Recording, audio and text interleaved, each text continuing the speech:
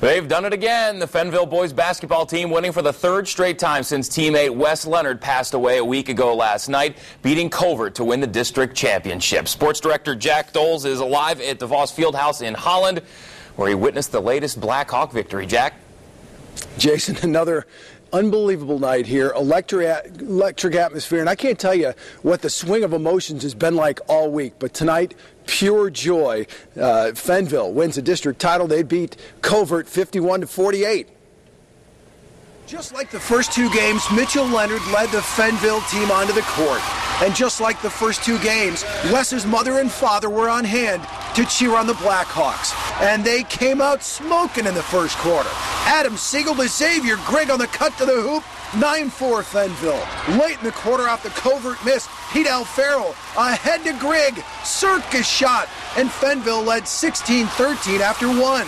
But Covert came alive in the second quarter. Michael Smith hit a couple of deep threes, and Covert takes a 33-26 lead into the locker room. Second half, Fennville regroups, and they regain the lead when DeMarcus McGee makes it 40-39.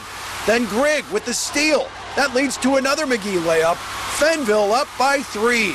No quitting Covert, though. Don Shea Evans triple puts them up by 2. Late in the fourth quarter, down by 3, sophomore Pete Alfaro ties it up with a clutch triple.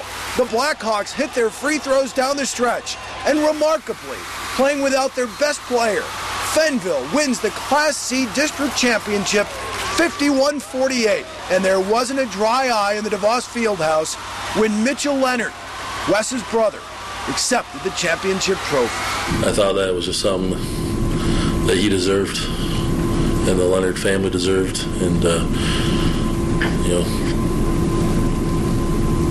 these guys have played the last two games with Wes in their hearts. And I think someone said in the locker room he's kind of given us some extra strength, and there's no doubt that we're playing with him in our hearts instead of on Monday where I thought we really played with a heavy heart.